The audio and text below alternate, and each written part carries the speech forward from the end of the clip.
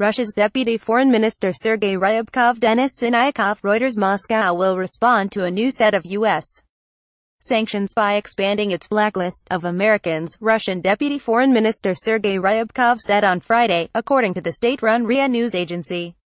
The U.S. Treasury slapped sanctions on 19 Russian citizens and 5 entities on Thursday in the most significant steps the United States has taken against Russia since U.S. President Donald Trump took office. From the very beginning, we used the principle of parity on the number of people included in sanction lists.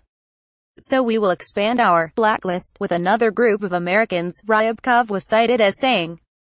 Read more. Britain poisoned double agent Skripal to Nourish Russophobia, Russian state media. He added that Moscow did not rule out extra measures in response to new sanctions for alleged interfering in U.S. elections and cyber attacks, which Russia denies.